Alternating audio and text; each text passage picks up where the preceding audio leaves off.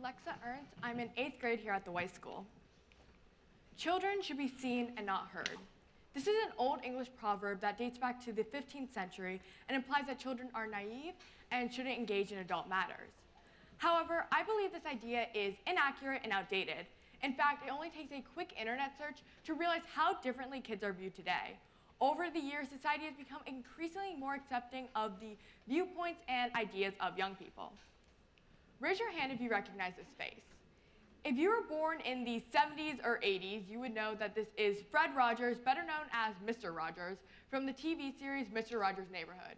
You'd also recognize the line, "Won't you be my neighbor?" Fred Rogers was truly a champion for young people. He believed that there are heroes everywhere and encouraged his viewers to become heroes themselves. Now more than ever, young people are able to become change agents within their community. We are able to generate new ideas that adults haven't considered yet and bring unique perspectives to issues. Every day, kids like us are playing active roles within our communities. We are recognizing the problem and advocating for change. The thought of initiating change may seem daunting. You may be asking yourself, how can I even get started? Well, as a first step, I would encourage you to look for local opportunities within your own town. You can look for local events like soup kitchens and animal shelters, anything that welcomes volunteers of all ages. You may know of a family in need that you can help out, or of a local problem and you have an idea for a solution. You could even start your own volunteer group. There are organizations like Lion's Heart that allows you to create and join chapters with other teenage volunteers. When I first joined Lion's Heart 2 years ago, I thought it'd be a fun way to hang out with my friends, but I found that I really enjoy being a part of something bigger than myself. If you're still wondering how kids can make a difference, there are so many different examples around the world of kids having a positive impact on it. For example, Malala Yousafzai, at the age of 11, was writing a blog about her life in Pakistan for the local BBC station. The Taliban had recently banned girls in her village from attending school, and through her blog, she voiced her desire for girls to get an education. Despite an attempt on her life, Malala continued to fight for the educational rights of girls, and she has even been awarded a Nobel Prize for her work. Another impressive kid is Joshua Wong from Hong Kong. He created a student activism group known as Scholarism, which purpose was to push back against China's efforts to enforce communism on Hong Kong's educational system. He started by simply handing out flyers, and eventually he became a key leader in a mass protest known as the Umbrella Movement, which demanded freer elections for the people of Hong Kong. Although the Umbrella Movement wasn't successful, he continued to remain a pro-democracy advocate, and at the age of 19, he even created his own political party.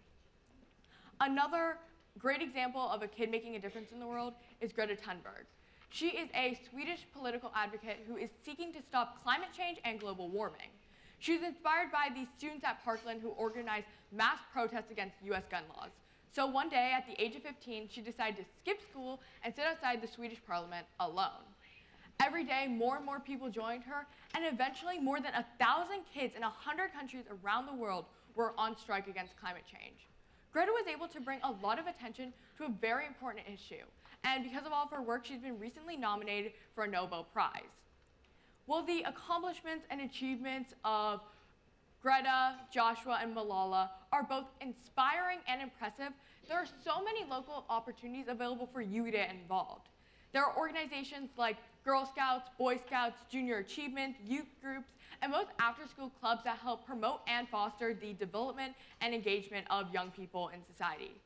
For me, combining my interest in aerospace and debate has allowed me to work with lawmakers and industry leaders to advocate for funding for space exploration and raise awareness for the CubeSat launch initiative, in addition to promoting equity to ensure that all students have access to a quality STEM education.